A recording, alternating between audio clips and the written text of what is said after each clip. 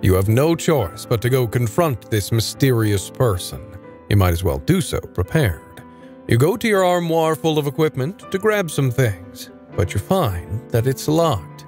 You can't seem to recall where you placed the key. If only your lab wasn't such a mess. To get into the armoire, choose A. Investigate your lab and find the key, roll a d20 plus intellect, which at this point is 5. B. Pick the lock, roll a d20 plus dexterity, which right now is a -3. Or C. Use your fireball spell to blast the armoire open, which uses a spell point. Ability reminder. Keen Investigator grants 5 to investigation rolls. Since this is obviously still the tutorial, we'll just go with the obvious answer, A. You found the key upon a book on your bookshelf. The book was titled, How to Duplicate Keys with Magic. You may now open the armoire, and we'll see you again tomorrow.